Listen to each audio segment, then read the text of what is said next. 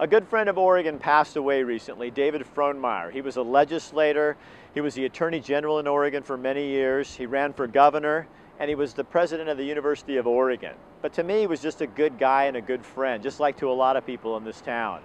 When I found out I had prostate cancer, David was one of the first people who called me.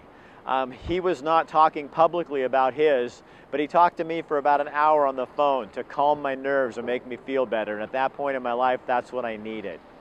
So tonight, in his honor, I want to run the story of my prostate cancer and what happened, because I hope that someone out there will be encouraged by this, as I was encouraged by his phone call and taking the time to just talk to me. When the phone rings and your doctor informs you you have cancer, life forever changes. I work in the television video production industry. I do online videos and decided, after a lot of thinking, to make my cancer very public. So here's the thing. I have cancer, prostate cancer.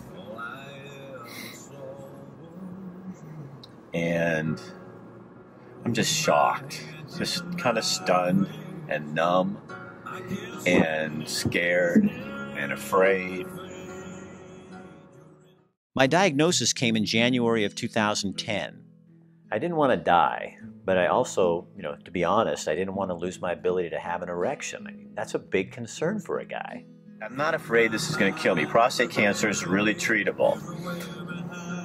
I'm afraid of the process. I just don't want to do it. I don't want to live with cancer.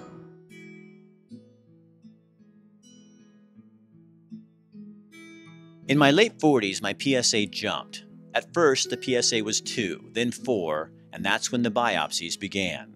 It took 5 years and 5 biopsies to find cancer. My PSA was hovering at 20 when the cancer was discovered.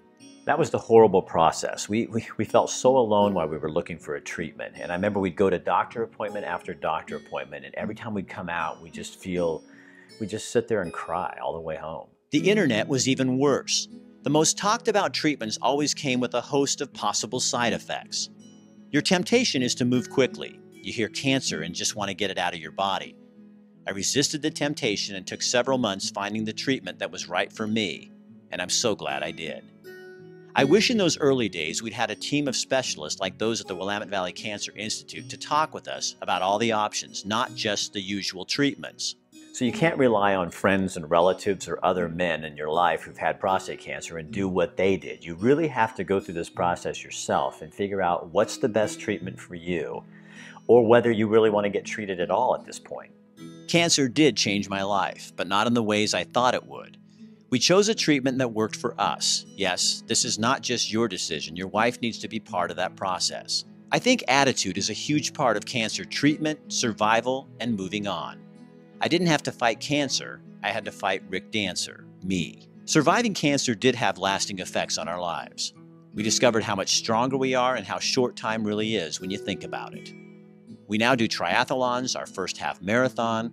We cycle Oregon and try things we never dreamed of trying before. I'm not trying to glamorize cancer. There is nothing beautiful about it.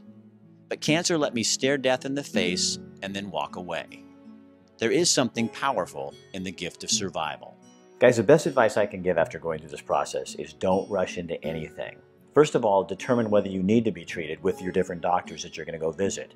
If you do decide on treatment, look at the side effects and make sure you're comfortable with what's going to happen or what could happen. And then remember, you will get through this. Life is good now. My PSA is down to 0 for the first time in a decade. My side effects from the treatment are minimal. I look back at this video and remember that day like it was yesterday. That's kind of where we're at. So keep praying, and I thank you. It'll get better. It'll get better. It'll get better. I was right. It is getting much better.